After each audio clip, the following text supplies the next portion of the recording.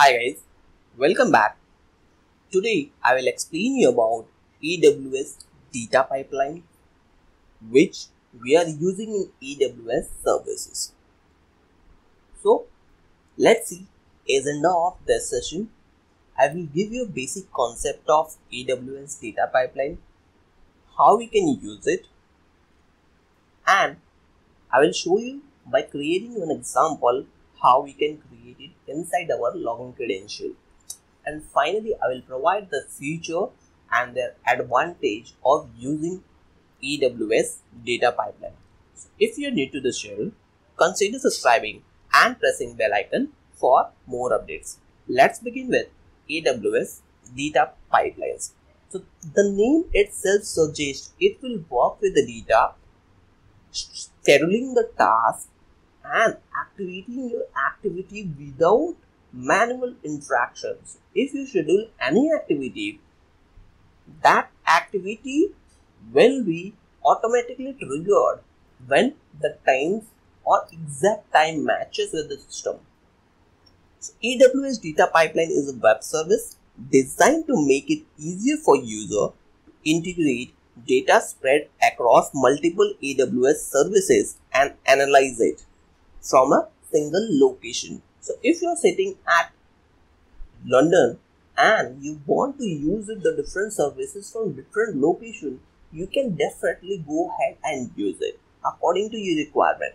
And AWS is a very good facility provided. So whatever you are using, that much only the charges will be applicable for your account, for your instance. Using AWS Data Pipeline, data can be accessed from the source, processed, and then the results can be efficiently transferred to the respective AWS services. So AWS Data Pipeline helps us to move, integrate and process data across AWS compute and storage resources as well as on premises resources. AWS Data Pipeline is a service which will trigger automatically when the time comes.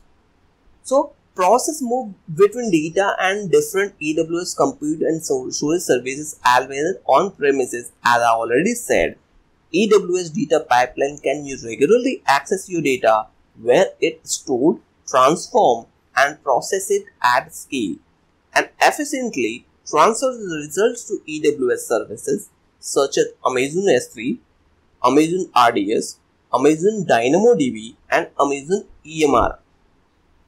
AWS Data Pipeline helps us to easily create complex data processing workloads that are fault tolerant, repeatable and highly available.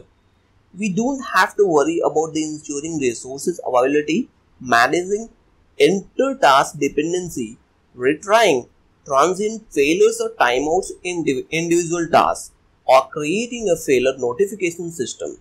AWS Data Pipeline also allows us to move and process data that was previously logged up in on-premises data silos. So let's see how we can create it.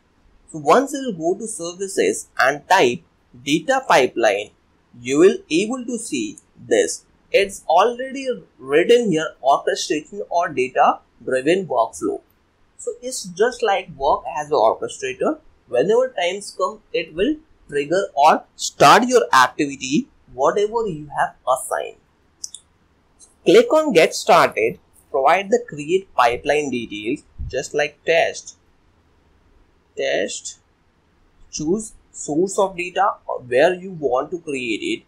So it's totally up to you if you want to create in load S3 data in RDS or load data from S3, full copy of RDS MySQL. So that will trigger automatically. Let me click on this. So you have to provide your other details. Run job on elastic map, a reduced cluster, EC2 instance is required, or these details you have to fill up according to your requirement. You can also add up the key. So if you want to activate, it will activate automatically after entering all the details. Just like EC2 key pair is optional, but you can add it for your security reason as well.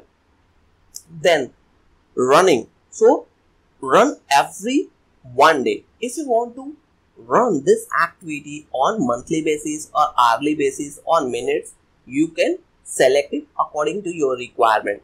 So on pipeline activation, if you can select it at any point, but you can provide the timestamp as well, or when or which time location it will trigger automatically.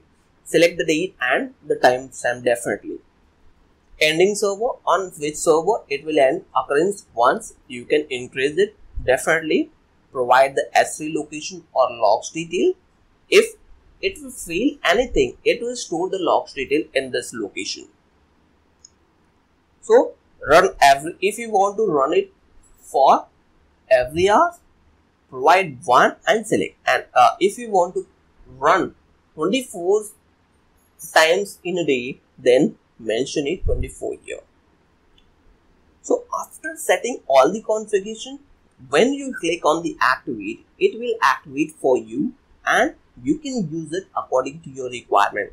I'm not going further. You can go ahead based on your requirement. I'm cancelling the activity. So once it is created, you can delete it at any point of time.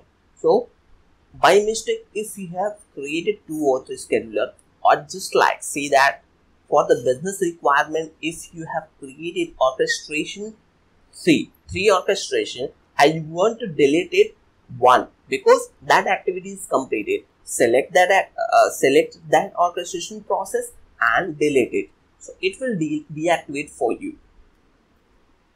So this is how we'll create it and activate and deactivate it or delete it. Let's see the advantage or feature of using this facility. AWS Data Pipeline is having simple and cost efficient. Its drag and drop features make it easy to create a pipeline on console. Its Visual Pipeline Creator provides a library of pipeline templates. These templates make it easier to create pipeline for tasks like processing log files, archiving data to Amazon S3. So as at the time of creation, I've already showed you, you can mention the location on which location you want to store it. If any orchestration will fail, it will provide you the log detail or any other detail required for troubleshooting. Definitely it is reliable. So its infrastructure is designed for fault-tolerant execution activity. If failures occurs in the activity logic or data sources, then AWS Data Pipeline automatically retrieves the activity. If the failure continues, then it will send a failure notification on your registered email ID or number. Then we can see the configure this notification alert for situations like successful runs, failures, delays and activities, etc. Third is flexible. AWS Data Pipeline provides various features like scheduling, tracking, error handling, etc. It can be configured to take actions like run Amazon EMR jobs, execute SQL queries directly against database, execute customer applications running on Amazon EC2, etc. Fourth is transparent. We have full control over the computational resources that execute our business logic, making it easy to enhance or debug our logic. Additionally, full execution logs are automatically delivered to Amazon S3, giving you a persistent, detailed record of what has happened in our pipeline. So this is all about AWS Data Pipeline. Let's recap this. We've started with AWS Data Pipeline basic concept. Let's look on one example. After that, we have created visually inside our AWS login credential. I've already explained how we can delete it if it is not required, or you can deactivate it according to your requirement. Then finally, I explain about the feature and advantage part. So this is all about AWS Data Pipeline. Hope you liked it. If you really enjoyed this video or got to know interesting thing, definitely you can share with your friend circle and consider subscribing and pressing bell icon for further updates. Thank you for watching.